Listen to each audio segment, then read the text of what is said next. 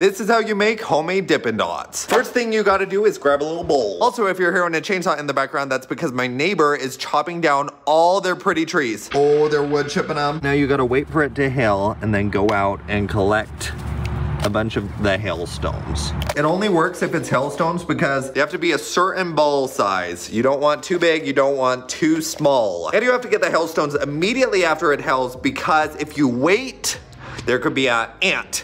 There could be a worm. They're chopping another tree. Now that you got them, you gotta pick your flavoring. What about 2% milk? Pranked. Gotcha. I'm in a little spicy mood today and I'm gonna do this lime chamoy sauce. Okay, let's get a spoonful. Oh, obesity. Yeah, we aren't gonna eat that fatty. Okay, let's take a bite.